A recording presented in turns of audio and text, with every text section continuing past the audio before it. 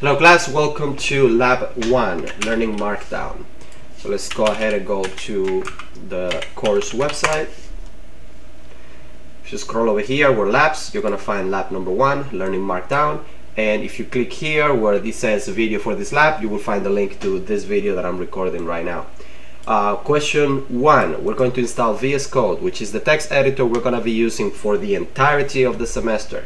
This is the only lab that you will perform in Windows. The rest of the labs are going to be completed inside Ubuntu. But we need to learn how we're going to write documents in the class in order for us to do the remaining of the homework. So the first lab is always performed in an environment that you're already familiar with. In this case, Windows. You can perform this lab in macOS as well, and the instructions are almost the same. But you will have to use a little bit of common sense for the things that don't look exactly the same in Windows as they look like in macOS. I heavily encourage Windows instead of macOS because the new iteration of Mac computers with the M1 chip, they don't play really well with virtualization.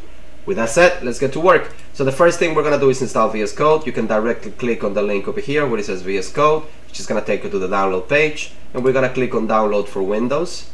Installing this program is no different than installing any other program you have installed in your computer. It's just opening the installer and next until the end. Let's give it a second, and there you go. Open file, run. Yes. We're gonna just click the default on this. It's all fine. Okay, now that the wizard has completed its installation process, we can launch Visual Studio Code right away.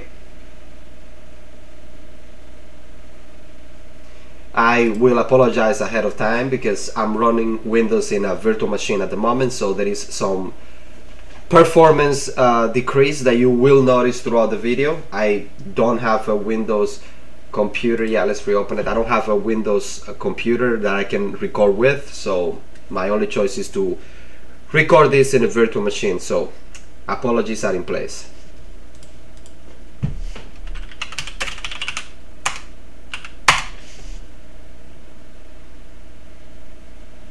Okay, so this is how Visual Studio Code looks from the get-go.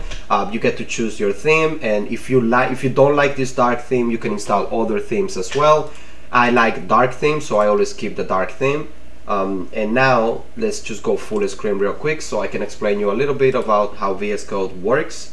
So over here we have our file manager within VS Code. When we click on open folder, we open the folder where we're going to be working with our documents, the code and everything.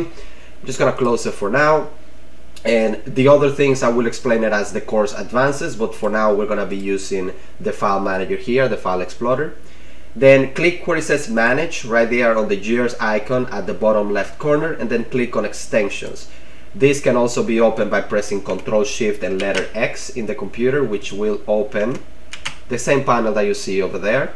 Now here we're going to look for the extensions that we are going to install. Let me give you an example of this. For instance, let's say that I want to install a different theme. I like the Dracula theme for VS Code. You're going to see me using it a lot. See, this is the extension. If I click on install,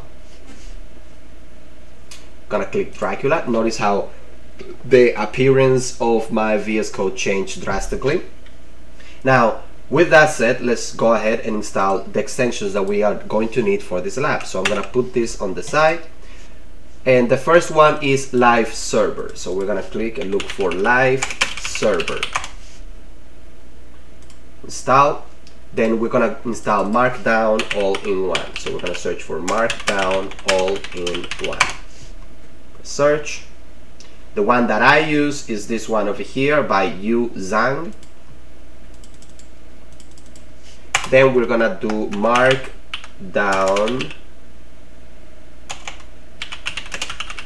Preview Enhance right here. This is the one that I use.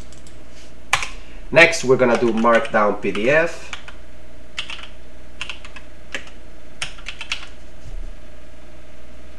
Click over here, convert Markdown PDF. Then Markdown Table of Contents, or Markdown TOC. We're gonna use that towards the end of the semester, so let's get it up and running right now. I use the first one over here. The rest of them work the exact same way, so if you install a different one, we'll be fine. And we're gonna do also PDF preview, which is an extension that will allow us to preview PDF files inside our code editor. It's pretty handy.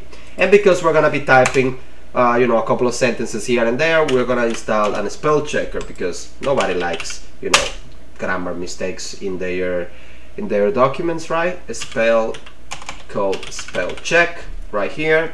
The first one is the English one. We're almost done, and yeah, that's about it. Now, I like to install other extensions that I use also during the semester. We're gonna take a look at them later on when we're working on our final project. They're mostly for, you know, HTML, CSS, and JavaScript, but we're gonna see them towards the end of the semester or when you get to work on the final project. So for now, this is all we need. We can close this. We can close this page over here as well. Now we're gonna create a GitHub account using your PCCC email address. So go to github.com, and when you get over here, all you have to do is, let's just go full screen. You click on sign up, and this is just like signing up for any other page you have done in the past. You've signed in the form, you know, provide your email address, continue, just no different from anything else. I have already created a GitHub account, so I won't be doing it in the video, but again, this is fairly simple. Once you have the account created, make sure that you save that password well, because we're gonna be using it a lot. And please use your PCCC email address, because you know, as you progress in your career, you're gonna create another GitHub account with your actual email address, or maybe you want to change it later on. But for now, let's just keep it within the scope of the school. So I'm gonna pause the video now, sign in, and then be back in a few. Okay, so I have signed in into my GitHub account. Now, this is the first page that you will be presented with. Over here, let's take a look at the instructions first. Okay, now we're gonna create a repository called CIS 106. So we're gonna click on new, and we're gonna call this CIS 106. That's it, CIS 106. Make sure it's all lowercase. In the description, we're gonna put, this is my repo for Spring 23 Linux Fundamentals. We're gonna keep this as public. We don't need to add a README, and then just click on create repository. Now we're gonna leave this page open. Just leave it as like that, open. Later on, as the semester progresses, we're gonna explore what these commands are and what they do, but for now, let's just leave them as is. Okay, now this question requires no submission. There is no need to take a screenshot, so we're gonna move along and go to question number 2. In your documents folder, you're gonna create a folder called lab 1. So we're gonna go over here, we're gonna go to documents, and here we're gonna create a folder called lab 1. Done. Now we're gonna open VS Code, and then we're gonna open the folder lab 1. Now this is the first thing that you need to learn about working with VS Code. You never open a single file. You always open a folder, then you do whatever changes you need to do to the particular file, you save, and you close. One of the biggest problems that students have when they are working with VS Code and GitHub is that they open a single file, like if they were working with a Microsoft Word document. It doesn't work this way. We work with a collection of files here, so we work in what is called a work environment. The work environment is that folder where all your files live. So in order for us to get started working, we're gonna open a folder, we're gonna locate the folder that we're gonna be saving our files in, which is in Documents, Lab 1, and then we click on Select Folder. Again, Documents, Lab 1, and then Select Folder. Notice over here, yes, trust the authors, that the folder called Lab 1 has been opened in the File Explorer. If you need to create files, you can do it with this icon over here that will ask you for the name. Let's say testfile.txt. I don't like to put a space in my file name, so there you go, and you have created a single file inside your Lab 1 folder. You can also create folders here by clicking the folder icon and call it test folder. Alright, And then inside this folder, by clicking on the folder, notice the arrow as it changes, you can create a file, and we'll call this file 2. File 2 inside folder.txt, right? Now we're gonna go and take a look at the file manager in Windows. Notice that if I open lab 1, there is a file over here, there is a folder, and there is a file over here as well within the folder. Now, one thing that I suggest you to do in your Windows computer is that you enable file extensions. So you click on View, and then make sure you click here in File Name Extensions. This is gonna be very, very important because some of the stuff that we're gonna be doing require the file extension to be visible for you to edit the files accordingly. So now that we have done that, we're gonna close this, we're gonna delete this. So we can just click on right click, delete, move to recycle bin, and delete. Great. Now, what we're gonna do then is we're gonna download the folder called right here, download the following compressed file. So we're gonna click on the file, which is gonna automatically download it over here. We're gonna open this, right click, open in a new window, and the contents of this folder, we're gonna just grab this. Actually, we are missing a couple of files from this compressed file. So I'm gonna pause the video, then make the changes, and then get back to you. Okie dokie, so I have already fixed the problem on the site that was downloading the wrong file. So we're gonna delete this, and I'm gonna get the right one. So let's refresh this and click on File,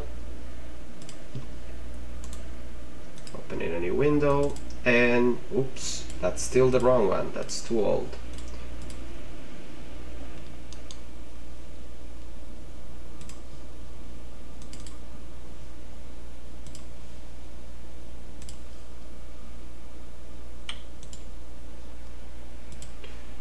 Okay, why hasn't it been uploaded?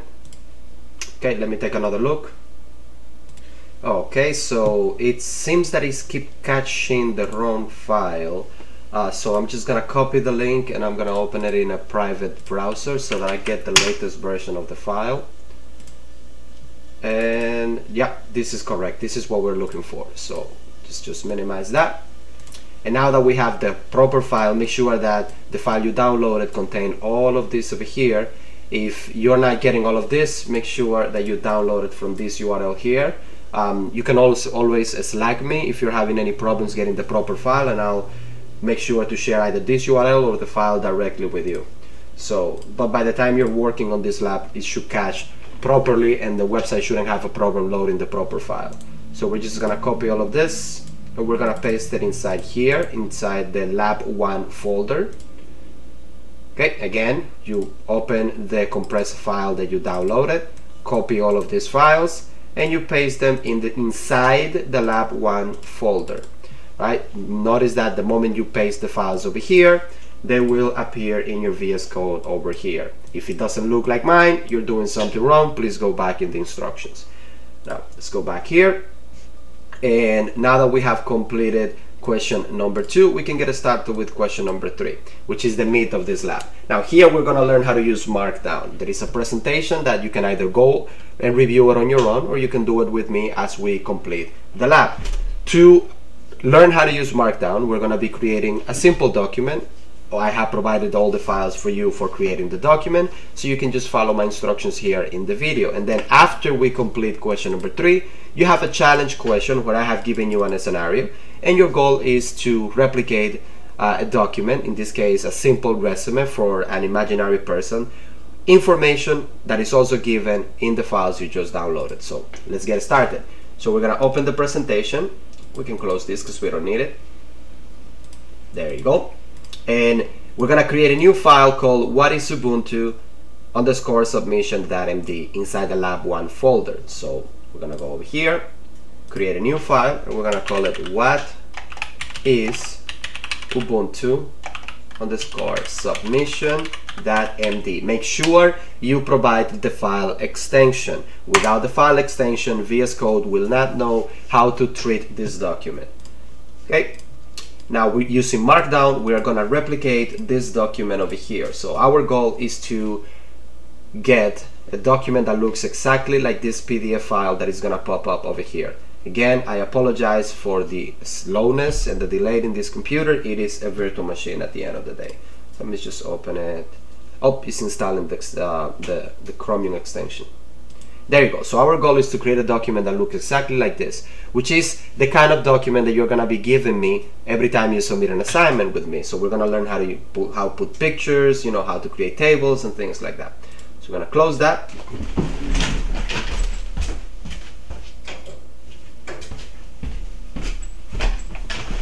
My apologies for that. So let's get started. What is Markdown?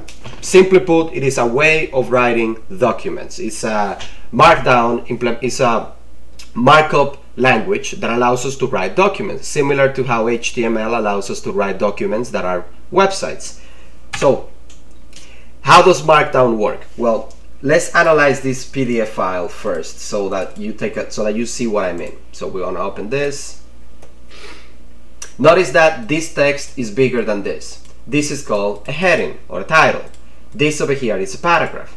This is table. All of these things comprise a document. A document has a lot of elements in it. So all of these elements require a specific type of formatting. What Markdown does is that it makes the formatting as simple as it can possibly make.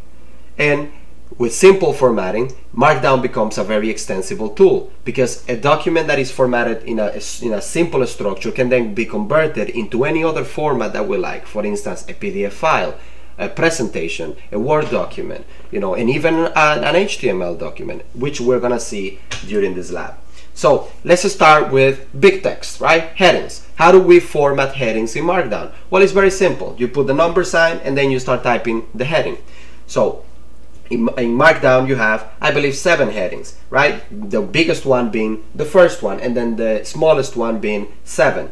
So how do we know which one is the big, which one is small, and so on? Well, the amount of number signs at the beginning. So 1 pound sign means heading 1, 2 heading 2, 3 heading 3. For example, in our document over here, let's open what is Ubuntu on the side. We have one heading, which is the main heading, which is what is Ubuntu. Then everything else is nested within heading number 1, this being the title of the page. So what we do is we put pound sign and then what is Ubuntu. And this is the heading of our document. Okay. We also have Ubuntu release cycle. We have also within Ubuntu release cycle, being this heading number 2, we have also a heading number 3 for this table, and then we go back to a heading number 2 over here because it finishes the section in the document that we're writing. So why don't we take a look at that? Now, to make this lab faster, I provided you a text document that contains all the text in the PDF, which is gonna make copying and pasting much easier. So we're gonna copy this, we're gonna paste it over here. Again, Ctrl Shift, Ctrl Z, Ctrl V.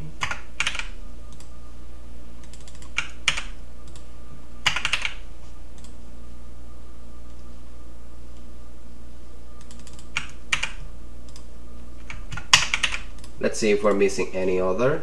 So we have what is Ubuntu, release cycle, currently supported releases, features, how to update Ubuntu, and I think that's all the headings that we have. So now we know that this is a heading 2, right? And we know this is a heading number 3. Then we know this is a heading 2, we know by the size of the text. And finally we have one last heading 2 over here, right? Let's save our file by clicking on File, Save, or using Ctrl S in the keyboard. And that's how you do headings. Now, next, paragraphs. Paragraphs are super simple because all you have to do is start typing, and that's it. They require no formatting whatsoever. Just start typing on an empty line and you're typing a paragraph. For instance, we have this paragraph over here. So why don't we just copy the paragraph that we have over here? See, this is a paragraph. Notice that I did no formatting whatsoever. I just put it on an empty line and that's it. Now, obviously, text within a paragraph can have formatting, like bold, italics, and things like that. For instance, if we take a look at our document here, we notice that this is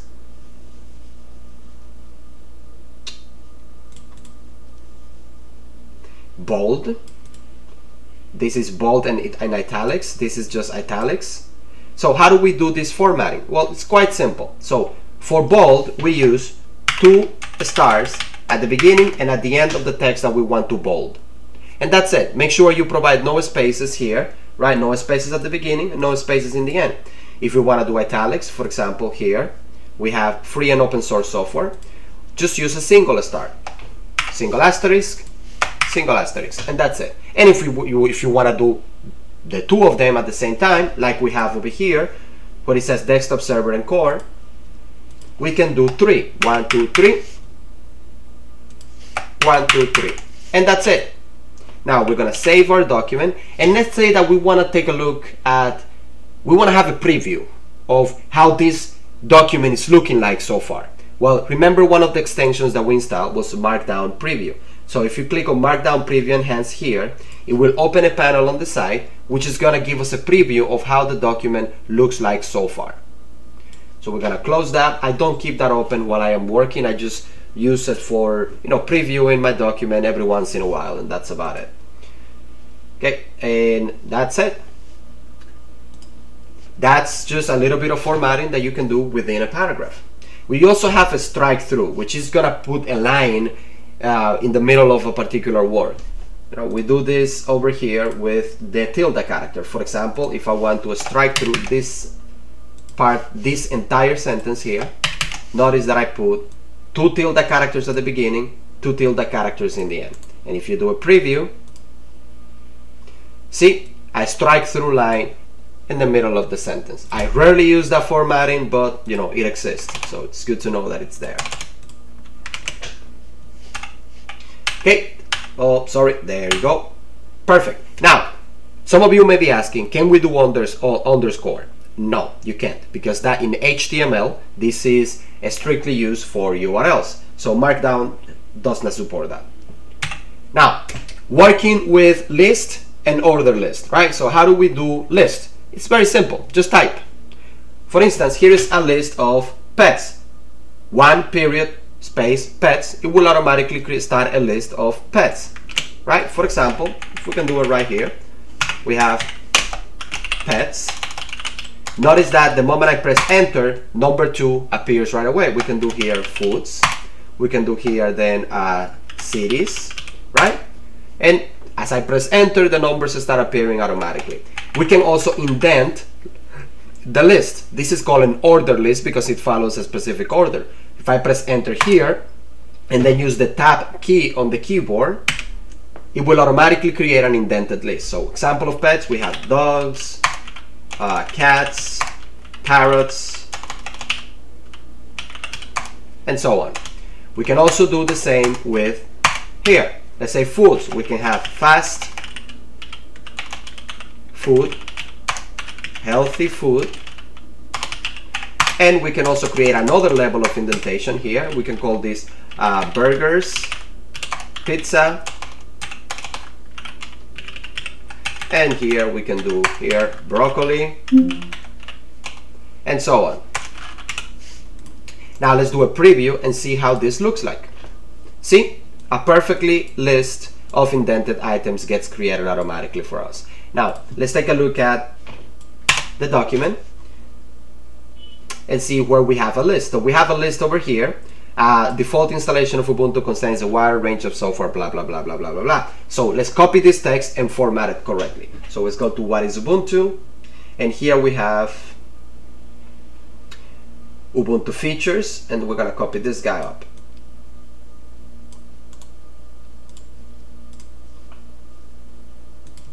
Paste it right over here, and let's see. So we have an order list and we have an order list here. So this is already formatted. So if you want to do the formatting yourself, you can delete this. 1, 2, 3, 4. Now this here is an unordered list. Now to do this, we're gonna use either the star, the plus sign, or the minus sign character. It doesn't matter. It will do the same thing. So we're gonna do a star here. Then we're gonna tab. Notice that it indents automatically.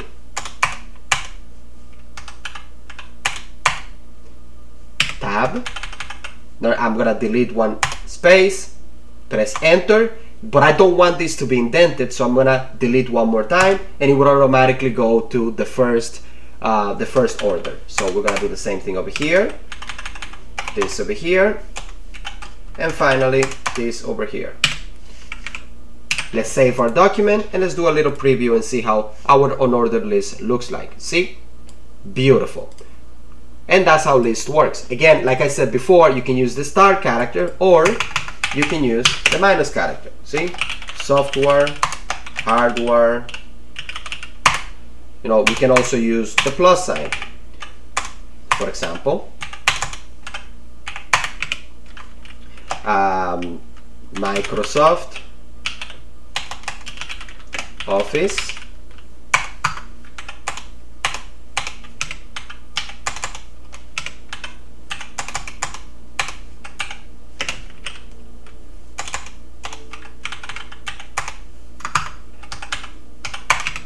HDD, hard drive, RAM, no. And when you do the preview, it's still gonna look like a bullet point. It's gonna understand it the exact same way. So whether you like to use plus signs, minus signs, or the stars for your unordered list, it is irrelevant. It will still translate to bullet points. So we're gonna delete this space over here, save our document. Right, let's see if we have any other lists over here that we'd like to do, and we don't, so that's fine. So here are other examples of creating lists that you can explore on your free time. Now let's talk about block quotes. Now block quotes are text within your document that you want to call attention to the user. You want the user to see that this is an important message for the user to read. Right? It's very useful when we are putting in quotes or you know, blocks of code, or when we want to just put a warning in a documentation for a user to be aware of. Those are mostly the usages that I have for block quotes. And how do you do them? Very easy, very easy. That's it. So let's see if we have a block quote in our PDF file. And right here we have a block quote over here of something very important that the user that is reading this document should know. So cross distribution, snap packages, blah blah blah blah blah. We're gonna go over here to what is Ubuntu, and we're gonna copy the text over here, and we're gonna format this as a code block, and we know that it goes right over here. So greater than sign, press enter, save, and if you do preview enhance, notice that it is successfully formatted as a code block, right? If you want this to look, you know, pretty, you can just put everything in a single line over here like this, but still it's gonna be the same no matter what.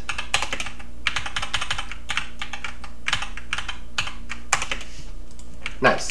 We can put also indented code blocks. You know, you can put it inside a code block inside a code block, and so on. You can play around with this on your free time. Next, let's talk about code blocks. Now, this is really useful when we are documenting code, which is something you will be doing in your final project, or when we want to highlight commands or explain technical things that require code and commands and things like that in your document, right? This is going to give it a different formatting that is going to be obvious to the reader that this is code. This is something that will run, right? So we use for this the backtick character, right? We can do it either as a block or we can do it inline. Inline meaning within the same sentence. You know, code block means a block on its own. So let's see how that looks like in our PDF file. So here in our PDF file, we have a message for the reader. Hey, if you want to update Ubuntu, the operating system we will learn throughout the semester, run these commands one after each other. So what we're gonna do is we are going to place this right over here, how to update Ubuntu. So when we open our text file, we have all of this text. And we're gonna copy the whole thing. We're gonna paste it right over here. Now this we need to format it as a code block, right? So we're gonna put 3 tilde backticks characters over here and 3 over here. Now for the sake of keeping my document neat and easy to read, even when it is in Markdown format, I like to put spaces in between, right? But it's not really required because it will automatically understand that everything within these backtick characters is a code block. Now for inline code formatting, we use a single backtick. For example, I want to format this command here, sudo apt install vlc, and then also this one over here, which is right here, until here, sorry, until here. I'm gonna put this in a single line so I don't break formatting.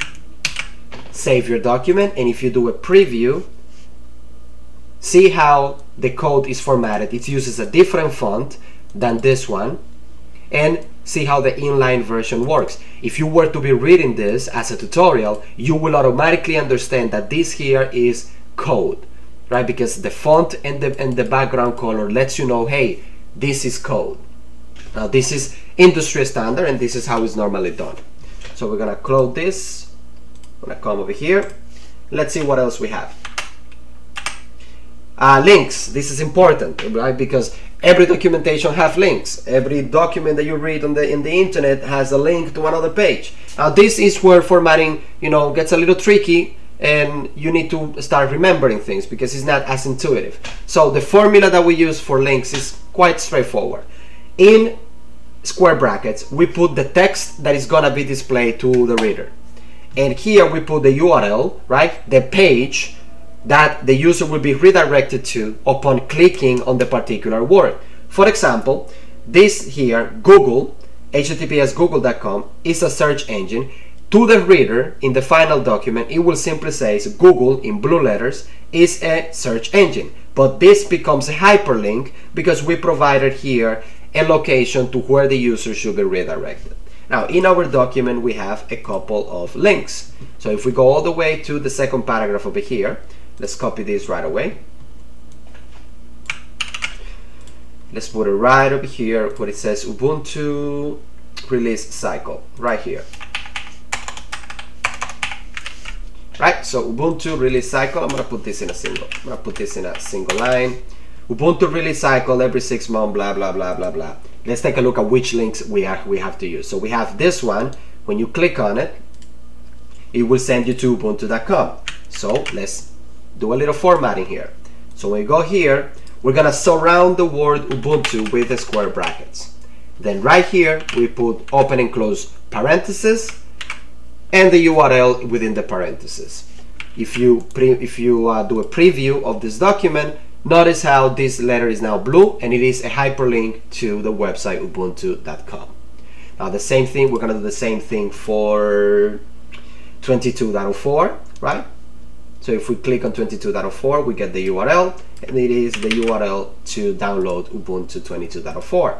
So right over here, where it says 22.04, again, surround the text with the square brackets, and within parentheses, no spaces, you put in there the URL to where the user is gonna land once they click on 22.04.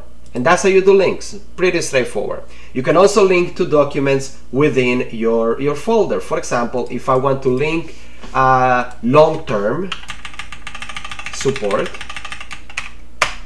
here I can just provide the name of one of the files in the folder, and when the user clicks on this, they will be redirected to a file over here. It doesn't need to be a URL, it can be a link to a file within your project. So we're gonna close that. That is something we're not gonna be doing in the semester, but it's something that is useful to know. Okay, now for images, we use a very, very similar formula. Formula is almost the same, except that we put an exclamation mark at the beginning. And that's it. And now we have successfully inserted an image inside our document. Now, we have here in our document an image of Ubuntu features. Here is Ubuntu desktop. So we're gonna insert this image inside our Markdown file. So this is located right underneath Ubuntu features. So we're gonna go to Ubuntu features, and over here, this is good convention. Always put an image in its own line. Put a space above it and a space below it. It's just gonna make your document easier to read, easier to troubleshoot, and it's just better formatting overall. So how do we do it? Start with an exclamation mark. In brackets, put a description to your image. I'm gonna call this Ubuntu desktop. And then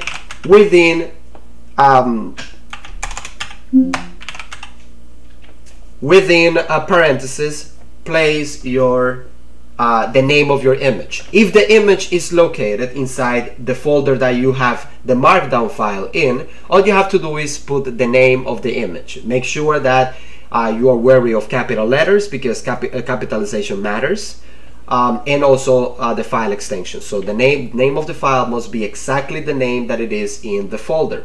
If your image is located in a different folder, you need to provide the path to it. This is a concept that we will explore in other lectures in the class. So for now, since the picture is right here inside our folder, we just have to provide the name of the image, which is this one, Ubuntu desktop.png. Ubuntu desktop.png.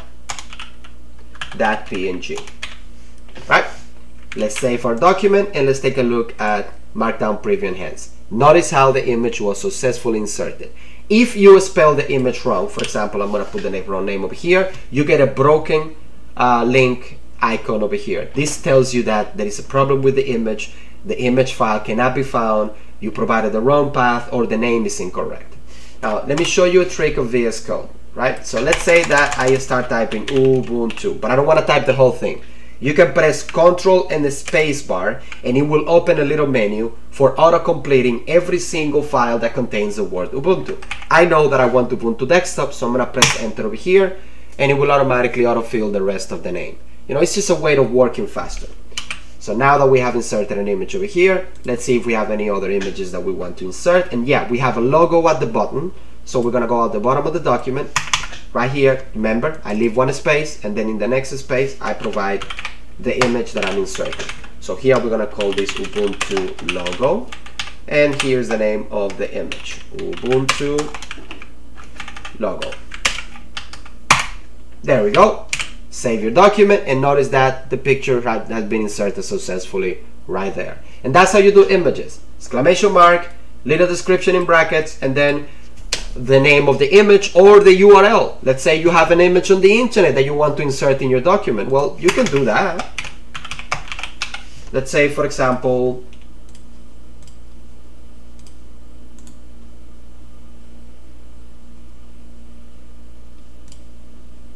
can I get this logo? Let's see, save link as, copy link. Let's see if it gives us, nope. So we're gonna go here, Ubuntu logo.png.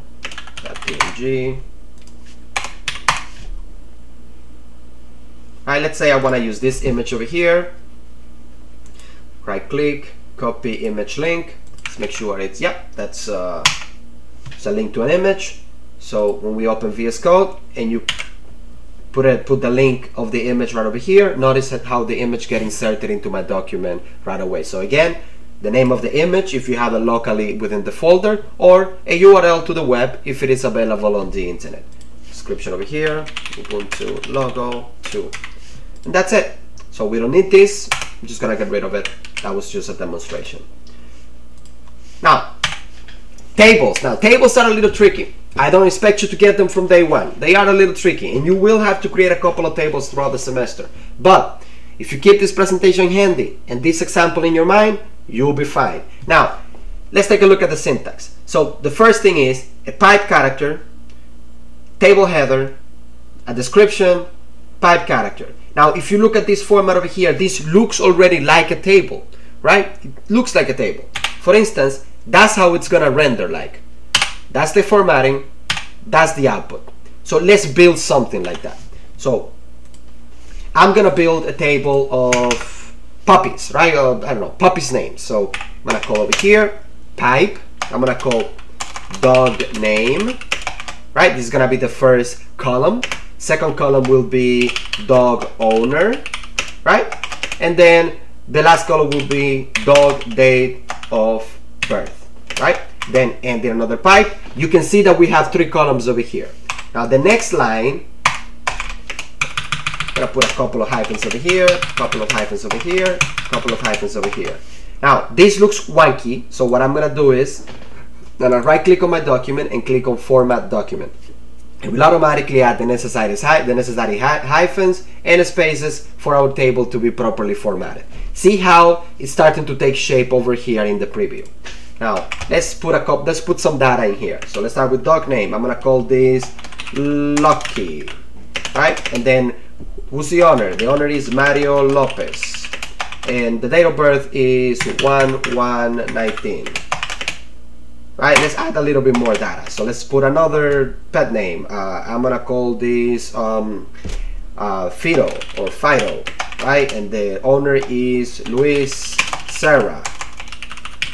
And then, oh, sorry, let's Control C that. There you go. And then the date of birth is 2/2/17. Now let's save this document and format the document. See how the table starts taking shape. Now here's a bit of advice when working with tables. Always list a space above the table and a space below the table, because sometimes the formatting can break when you don't do it that way. Right? The formatting, it doesn't understand it correctly when you don't put the proper spacing. So I always do that to make sure the spacing is correct. Save this. Now I'm gonna remove this table from here. And what I'm gonna do is that I'm gonna grab the table that we have here in our document, and I'm gonna format it successfully. So we're gonna go to currently supported releases, which is right over here, currently supported releases. I'm gonna paste my data in here. So I know that we're gonna start with a pipe here, and every single line has a pipe. So we're gonna put our pipes right there. I know that underneath here, I'm gonna have another, I'm gonna have another line that has the little hyphens, right? So I know this is the first column, which is code version, and then name, release, version code name, version code name, then we have release date, then we have end of support, then we have security support end. Okay, now we're gonna add the columns. So we know this is a column over here. We know this is a column over here. We know this is another one. And finally, this is another one. Okay, so now we're going to see how it starts taking shape over here. Now we're gonna put this in their proper location. So we know that the version code name is 14.04. Let me make sure that we have the proper columns over here, because we might have to add a new column. Not 100% sure.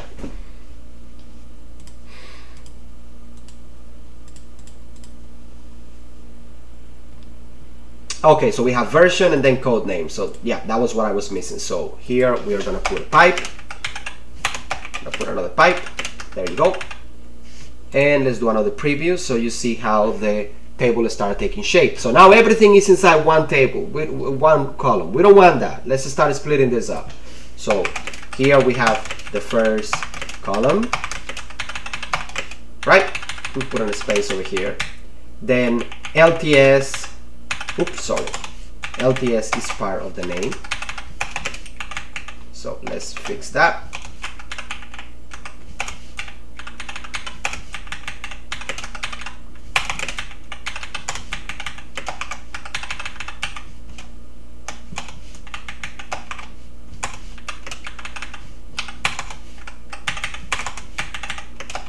There you go. Now the name here are the name of the distributions. So we're gonna put here Trusty Tar. There you go. Trusty Signal Cirrus, Bionic Beaver, Focal Fossa, and then Jellyfish.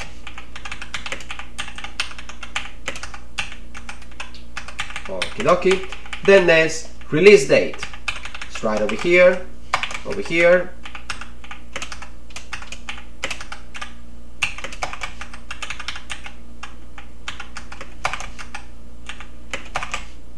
And finally, we have end of support.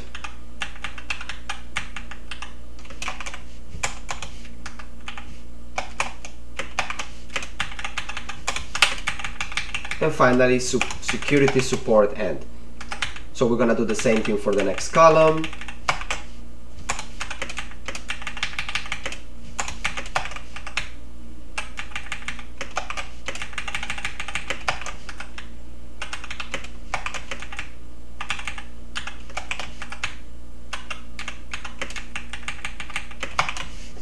And now we're gonna format our document sorry, the window is a little small. There you go. That's a lot better.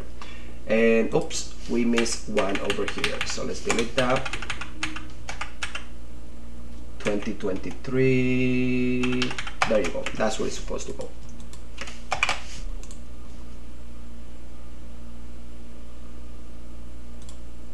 Perfect. Our table has successfully been formatted. So we're gonna click on save so that we can save our document. And yeah, that's how you do tables. My suggestion, practice building a couple of more tables, whatever comes up to your mind. Because, you know, this syntax can be a little tricky. Now, there are some syntax that are specific to GitHub. Because since Markdown is a standard, many different companies implement it in their own way. There is GFN, your GitHub specific Markdown, which is what we're going to be mostly using in the classroom, right? But GitLab has their own implementation of Markdown, and so on and on. Now, this is how you can do checkboxes in GitHub if you want to include that in any documentation that you put on GitHub. It's not something we're going to be using in the course, but it's good to know that it exists. Now, here's code specific, syntax highlighting. Like, if you want writing Python code in your GitHub repository and you want your users that are reading to know that this is Python code, you can provide the language and then put in there the code block in the same formatting that we used before. But the difference here is this. So notice how the formatting, the coloring and everything looks different from Python than it looks from C++. So that's what it's called code specifics, code block formatting, right? It's not something we're going to be using in the class either. It's just something that is good for you to have in the back of your mind that it exists. And finally, I know that remembering all of this stuff is a pain in the neck, so there is a cheat sheet over here for you. Make sure that you have this link handy. Download this page if you want to, that's a good idea because you are going to be using Markdown a lot. So it is good to have this heavy-handed, right? It's just, I forgot how to do something. Go to the cheat sheet. I forgot how to do the images. The cheat sheet has a formula. Oh my God, I forgot how to do list. Cheat sheet again. Throughout the entire semester, I'm going to be encouraging you to download cheat sheets. I do not encourage memorization. That's a horrible way of learning. Try to understand how something is done, practice it, and if you forget, go to your notes, go to your cheat sheet. If you understand something, it's easy to remember. But if you memorize something, the moment you forget it, you will have to do the same amount of studying again. It's just cumbersome. If you want to memorize things, buy a computer. That's what we invented them. We humans choose to better understand things rather than memorizing them. Memorization is a horrible thing to do when you're doing anything related to computers. Just try to understand. That's much better. Practice a lot. Now, with that said, make sure that you complete your document. I think there are a couple of things that we missed over here. Let's see. So we have this. We have the release cycle. That's perfectly done. That's done. That's done. That's done. That's done. That's done. I think we did everything that we need to do. So we can close this. We can close this. Close this. Now let's talk about converting this Markdown file into a PDF or any other formatting out there. Now we install an extension for that. If you right click anywhere in your document, you will have these options over here. Now the first time that I'm going to try is converting to PDF. If you click on converting to PDF, the first time you convert to PDF is going to take a little bit because it needs to install some other things in the background, as you see over here, right? Give it a second. And over here, we're going to get a PDF document. So at the moment, we have a temporary HTML. And now we have a PDF document of the document we created. Notice that it looks just like the document that I created, that I gave you as a reference. Right? So we're going to close this. Now let's convert this to HTML. Why not? Right? So let's export to HTML. And now my document is an entire HTML page. No needed to write any HTML whatsoever. We have a properly written HTML document over here. If I right click and I do live server, it's gonna preview this website in our web browser. Yes, allow access. And this is how the HTML looks of our Markdown file. This makes web development slightly easier. Not slightly. I use it all the time for making websites. So to me, it works very well. So let's also convert to other formats just for the sake of practicing, right? So how about converting this to a picture, right? A JPEG. Right? So now it is a picture. The entire document is just a picture. Isn't that nice? Now let's close this. We don't need the picture, so we can just delete it. Right? Let's go back to the instructions and see what we're missing. Now, using Markdown, replicate the document what is Ubuntu, which you already did. Now make sure to copy and paste text. That's what we did. We're not practicing typing here. Then convert to PDF and convert to HTML. Now we have a challenge question for you. Challenge question. Now, your friend Joe has asked you to make a one-page resume for him. He has given you all his information in a text file. Now let's take a look at that. So we have Joe info right over here, and we can open it here in VS Code as well. So this is all the information from Joe that we need. It's right over here. Since you have recently learned about Markdown, you want to write your resume using Markdown and then give him a PDF file of his resume. Now this is your job. Using Markdown, create a one-page resume for John Doe. In the compressed file that you downloaded, you will find an image. That is true. Here is an image of him. A resume.png. Okay, so we have another image here, which is how your file should look like. It should look exactly like this after you have converted Markdown to HTML. So I gave you this as a reference so that you know exactly what you're looking for. And once you're done, convert it to PDF. Once you have written the Markdown file, convert the file to PDF and HTML. Now, once you have completed all of this, once you're done with the challenge question, this is what you're gonna give me in Blackboard. So you're gonna give me the Markdown file for the resume and what is Ubuntu submission.md, right? You're gonna give me those two Markdown files. You're gonna give me the PDF file of the resume that you created and the one that you build in the lab, which is what is Ubuntu submission. Now you're gonna upload everything to GitHub, and you're gonna give me the URL to your repository. Now let's do this right now. So remember that we kept our, let's go to github.com, have it right over here. We're gonna open our repository called CIS 106, and you're gonna be found with this page over here. Now what you're gonna do is upload an existing file. So you're gonna click over here, upload an existing file. Click choose your files. Gonna go to lab 1 and you're gonna select everything in your folder. Again, you're gonna do this when you're done. Make sure that before you do this, you save your document. Every semester there are the students who do all the work, don't save the document, then give me an empty document, and I have to give them a 0 because you gave me an empty document. Save your work, please. Save your work, save constantly. Now once you have saved everything, you're done. Select everything, click on open. This is gonna upload your files, and then click on right over here. You're gonna type lab 1 done. All files uploaded. Click on commit changes. It's gonna take a little bit, not that long. And now you're gonna give me this URL. Right, so this URL, you're gonna submit this URL in Blackboard as well. So I'm gonna sign into PCCC real quick to show you what I'm talking about when I say submit this URL in Blackboard. Okay, so I got bad news. PCCC's website is down right now, so I can't show you exactly how to submit the assignment. So here is what you need to do. When you get to the lab submission box, what you're gonna give me is the Markdown files and the PDF files of your submission, both of the resume and this. Then there is a section that says type your submission. There you're gonna paste the URL to your GitHub repository. You can also put it in the comment section.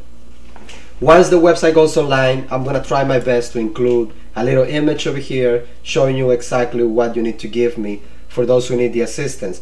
If you are stuck at this point, again, just Slack me, send me a message, I'll help you out. We can hop on a Zoom call and I can just guide you through what you need to give me.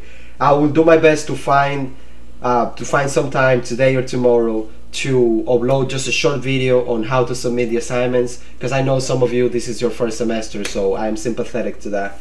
So nothing that we can do, the page isn't working, so we gotta wait until the IT department fixes that.